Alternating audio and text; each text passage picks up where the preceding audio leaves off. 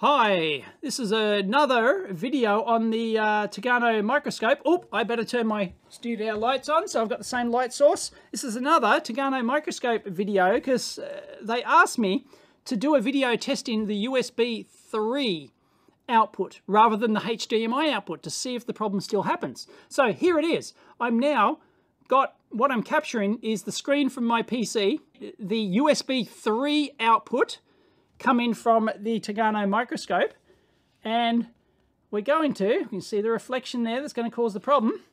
Let's zoom in and see if we get the same problem with USB 3. If we do see it, that means, I'm sure this is why they're asking me, it means that the head unit itself, like the actual Sony, I think they use a Sony camera in here, it means like the camera itself, the video output from that, or the output from the processing of that, is then causing, it's the problems happening there, like it's an exposure control thing, I don't know, right? So it could be something like that, and that's causing the problem before it even gets to the HDMI output. But I don't think so. Yeah, so my bet is it won't happen, right? So if it does happen, that means it's here. But no, my bet is still on the HDMI. Place your bets now. I'm doing this with my live audience. Place your bets right now. Is it going to do it or not? Will it do it? What are the live audience saying? Someone says they still want to buy one. They're very expensive, the Tagarno microscopes, but they are very good. No, won't happen. Someone says it'll happen on both. Jody says it's a HDMI issue only. It will. Van says it will do it. Okerka says yes. Live, so it won't do it. Maybe. No, you can't maybe. Yes or no. It will remain an issue. Okay, I'm betting it doesn't. Right? Won't happen, not on USB. Mike from Mike's Electric Stuff says HDMI only. There you go. So Mike's calling it, same as me, HDMI only. Not on USB. Oh no, it's probably 50-50. Like Jim, Nick, they're all saying yes. It will turn the image negative. It'll work. Okay, right. All right. Mike from Mike's Electric Stuff and others reckon it's HDMI only, but there's some people think it'll still do it. All right, here we go. Here we go. Let's go in. Let's go in. Let's go in. Oh, focus, you bastard. Hello. There we go. Okay, that's where it happened before. I'm going to tilt it. It's not doing it. It's not doing it. There you go. It ain't doing it. It's a HDMI thing.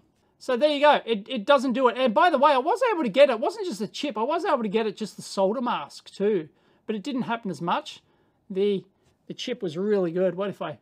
No, I'm absolute maximum magnification there. So it doesn't happen. So seems like it's a HDMI thing. Let me see if I can recreate the HDMI thing. So I will pull out the USB. There we go. There we go. Okay, let's do it again. Let's do it again. There you go. So this is the HDMI output now. Turn off my oscilloscope. View at the top. Yeah, there we go. Straight into it. Straight into it. Straight into it. And look, see, I can get it to happen on just the solder mask. So it isn't anything to do with the chip. It's the overexposure. In fact, wow, that's really doing it, right? Yeah. So it's the overexposure. But if I zoom out, right, it doesn't do it like that, right? It doesn't do it. So it needs to be like either overexposure on most of the image or something like that, right? So it needs to have a certain amount of the image. So if I lift that up, well, no, I can't because it loses focus now, but no, it's not doing anything. Anyway, there you go. That's interesting. So there you go. Test concluded. It's not happening to USB 3. This is interesting. It's happening when it's just sitting there. Look. Look, see? It's doing it. It's doing it. When it's just sitting there. Just sitting there like that. You saw it, USB 3, so that answers that question. It's still something to do with the HDMI. I do want to get more separate monitors and see if I can reproduce it on an external monitor again. All right, now what I'm going to try, I just tried it on my live show here. I've got a Epiphan, yes, Epiphan AV-IO 4K video HDMI capture thing. It's a like top end made in Canada. Hi to all my Canadian viewers. You know, top end HDMI capture thing, and so I'm feeding the output from the Tagarno microscope into this, and I'm capturing it on my, I'm doing a screen capture here, and it works fine. It works fine. It does not have the problem. Does not have the problem. So it seems to be a combination of Tagarno microscope and the Black Magic ATEM. So my next step will be to find a monitor, an external monitor, which I have found before. I have to go back and find the monitor, like an external monitor. So plug HDMI directly into external monitor and see if it still does it, which I have done before, but I can't remember which monitor I use. I have to look at my videos. So the Black Magic is not as tolerant as this. And it's not as tolerant as, well, no, we did the USB. That's got nothing to do with HDMI capture tolerance. So the Black Magic is not as tolerant as this Epithan 4K capture device. So assuming that there's like a sort of, you know, something funny with the HDMI output of the Tagarno microscope. It's just not, this thing just captures it fine. So that doesn't solve my problem, by the way, because I need it to go into my Black Magic ATEM to record videos to switch things. So that doesn't help solve my problem. And for those who asked about a splitter, I do actually have a splitter here. It's a real cheap, one of those $10 HDMI in powered from 5-volt USB to HDMI outs. And the HDMI output of this just didn't even get through at all. So I don't know what's going on there. It didn't even get through.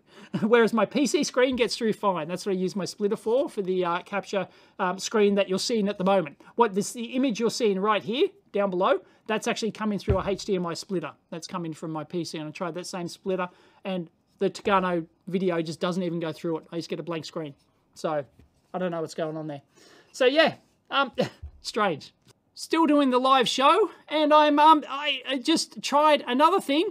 Look at what's happening. This is the HDMI output of the Tagarno microscope, but I plugged it into channel 3 of my Black Magic ATEM switcher. Before, I had it on channel 2. So I've got it on channel 3. Those in the live audience can see that I've got channel 3 enabled now instead of channel 2, which is not there. And look, it's not happening. It's not happening. It's a miracle. It's not happening. Are you kidding me? I know, sorry to those who mentioned this in previous videos that said, oh, try a different HDMI input. Sorry, I should have tried it that sooner. You are right. That seems to fix the problem. No way. Wow, okay. Right, I'm going to live switch it now. I'm going to live switch. I've got a live audience at home. This is filmed in front of a live studio audience. I'm going to switch the HDMI back to channel 2. Back to channel 2. Switch my Tagarno input. Got to focus, you bastard. Boom! Boom! Gotcha! Gotcha! I'm still not going to... okay. Right, there's definitely something on the Black Magic side. There's definitely something on the Black Magic side. When you've got a video signal that's not processed the same on channel 2 and channel 3, you've got a problem. This is going back to Black Magic. Aha! That doesn't mean that there's not something wrong with the... Because you have to remember, I have seen this on an external monitor, and I will endeavor to try and find that same external monitor. Somebody in live chat, Okirka, said that it was the BenQ monitor. So I have to get that back out of the dungeon and try it. So yeah, if I can find a monitor, again, that still causes a problem. It still means there's a problem with the HDMI output of the Tagarno, but it's being processed differently by different inputs of the Black Magic ATEM. I'm using the Black Magic ATEM Mini Extreme ISO. Now, let's try other inputs. Let's try channel 1. Choose channel 1. Sorry, my face is now gone. Right? Yep, channel 1 does it. Channel 1 does it, and it does in the preview image as well. So it's not just like an internal processing thing for full screen. So channel 1 does it. Channel 2 does it. They're obviously using the same chip, and I can't remember the teardown. But I think there was one chip between 2. So I'm sure, if you go watch my teardown video, okay, so now I'm using input 4. It's now the PC screen up the top there. Ta-da! Doesn't do it. Doesn't do it. It's only on channel 1 and 2. Only on channel 1 and 2. There you go. There you go. All right. The only thing left to do on my end, I think, is to find an external monitor that it does it on, and then that shows that there's potentially a HDMI, you know, sort of like compliance issue with the Tagarno. And if that's the case, then maybe, yeah, I can understand that the ATEM doesn't handle it that well on one channel, because I think they're using different chips. They're using different chips for 1 and 2 and 3 and 4. I have to confirm that. I'll watch my own video back of my teardown and my teardown photos over my Flickr account, I'm sure. If it happens on an external monitor, it means that there is some compliance issue with the Tagarno, but there's probably no excuse. Black Magic, it should be able to handle it, right? If it handles it on 3 and 4 and doesn't handle it on 1 and 2, there's definitely a Black Magic problem as well. So there you go. Boop. Punt the ball back to Black Magic as well. All right, now I'm analysing this after the fact, and I got some of my original footage here that I did from the live show, and this is where I was showing it on this BenQ monitor here, direct HDMI output straight into the monitor, and here's where I thought it was doing it on the monitor, but I don't think it was. Look, check this out. Look at my, sorry, it's behind my head, my Tagarno microscope's behind my head, but watch my hands. Watch my hands. Ready? It's about to happen. Watch this. Why that has anything to do... Come in. Come in. Like... Boom. Oh. No. Did that... Watch it again. No, hang on. No. You see that? My hand went under the microscope. And I thought that was doing it on the monitor. Hey, no, hang on. No, my hand went under again. It's doing it. See? So I don't think there was ever an issue with the HDMI monitor, although I thought there originally was. Maybe I didn't capture it, but I thought there was. But I've tried another couple of monitors, including this BenQ again, but granted, I've got the new board. Okay, so there may be some subtle differences between the old board and the new board. But we definitely had, you remember that color problem? That color problem of the old board in the Tagarno was definitely a problem. We got the tearing of the lines and everything, and the color was all off, and it was horrible. And so I haven't been able to reproduce that. So I think whatever was causing that problem, that's fixed now. But yeah, I've tried several different monitors, different brands, and I cannot reproduce directly on a monitor. So it looks like it's the ATEM. It looks like we're going back to the ATEM. Now, let's actually have a look at inside teardown. I'll link this video in 1396 and did a 4K teardown, and here is the HDMI inputs. Here's HDMI input 1, you can see down there, number 1, number 2, number 3. We know it only happens on channels 1 and 2 and doesn't happen on channel 3. Look at this, the chipset is different. It's got an analog devices ADV7610 on all of the other inputs, so 2, 3, 4, 5, right? It's only inputs 1 and 2 are the only ones that are special, and they use a TI chipset, the TMDS 171.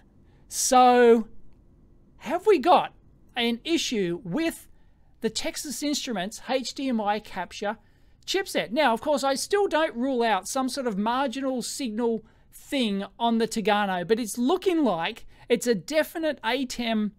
Well, at least there is a difference. We can prove there's a difference between, we've proven there's a difference between the channels 1 and 2 input and 3 and 4. This fault only happens on 1 and 2 channels input, which is why I originally ruled out the ATEM, because I switched it to channel 1 and it did the same fault. And so I assumed all the other inputs were the same. Should have watched my own teardown. And yeah, physically different chipset. Channels 3 and 4, they're the only ones I tried. Haven't tried 5, 6, 7, and 8, but you know, I'm pretty much, okay, I assumed before, but you know, anyway, they use the same chipset, right? So this is a physically different chipset. I believe it's designed for 4K input for channels 1 and 2 and only 1080p input for this. So it could be the chipset, but it could also be the firmware or something else, or the setup of the ATEM that's setting up these chips, because these chips have to be set up. They've got a zillion internal registers to set them up and do various things. Or it could be the processing of the output, but yeah, I don't think so. Given that it's like just different branded chipsets doing different things, I think that it might, I don't know, is the smart money now on a TI chipset causing the problem? Or is it the ATEM? By the way, The other one I've got, the Mini does exactly the same. So this is the 4-channel version. It's got the 171 chip over here and the analog devices over here for the other 3 channels. It's only got the one 4K input. So yeah, that's the teardown photo of that. So yeah, so I expect it to happen on the Mini as well, just not just the Mini Extreme. But bingo, that's interesting, huh? So let's look at this TI chipset. It's a HDMI input port to output port with CDR up to 3.4 gigabits per second, compatible with HDMI 1.4. Electrical parameters supports 4K, 2K at 30 frames per second, 12-bit color depth, 1080p, higher refresh rates, etc., etc. Right? So it's a pretty spicy chip. Digital DVR high definition media interface retimer. Okay, so it's a retimer sampling chip. So it's got to go into a HDMI receiver over here. So I assume that they're doing that inside the FPGA, but they're using this as some sort of like retimer or something. I don't know. If Black Magic could tell us. There we go, functional block diagram. So data registers, swap PLL control, SERDES, signal detection. Right, it's I2C control to set up all the registers and everything. As I said, there's probably hundreds of registers to set up something like this. Active DDC block. It's got adaptive EQ gain and all sorts of funky stuff happening. So anyway, that's what we got. Yeah, there's all the registers and whatnot. Source side application. So yeah, here you can see the analog devices parts and all the others except for the TI on 1 and 2. And then the analog devices part here, it's just a HDMI receiver. So it does a lot less, I guess, than just the what they've got on those channel 1 and channel 2. They're special snowflakes. High definition multimedia interface, all mandatory and additional 3D video formats supported. Extended colorimetry. Ooh, it's all fancy. It supports all the color gamuts and things. So once again, maybe that's why they were asking about the color gamuts and stuff. So yeah, HDMI receiver, blah blah blah. Anyway, we know it works fine on this chip. No worries whatsoever. But it comes a gutser on this TI chip. Now, whether or not it's a chip problem that's like it's inherent in the TI chip, I'd have to find another product that actually had this TI chip, another HDMI monitor, another HDMI capture or processory thing to try it with. So yeah, it doesn't happen on my external AV IO. I do have a HDMI capture card on this PC, but I've got to drag everything over and it's hard. So yeah, that's interesting, huh? It looks like, so I'm going to toss this one back to Black Magic and we'll see if Grant Petty himself will be busily working on this and why we can't get it. Yeah, you'd need like you'd have to start like probing the HDMI stuff and that's not trivial by any stretch of the imagination. But interesting, huh? We've now, sorry Tagarno, thanks for swapping my board. It may not be your fault, but anyway, as we'll discuss in a live show, it could be like they could have a marginal output or something like that, which is causing, like, and this thing could have marginal specs. We could have marginals like the design windows not overlapping enough or something weird like that. We know it's not the cable, so everyone stop saying the cable, and yeah, it's just, anyway, we knew we had a color issue before with the old Tagarno board, but that now seems to be fixed. But this issue actually remains. So it points more towards now this TI chipset and or how ATEM, Black Magic, are, using this chip and reading the data and, yeah, and actually displaying it. So leave your thoughts, comments down below. Catch you next time.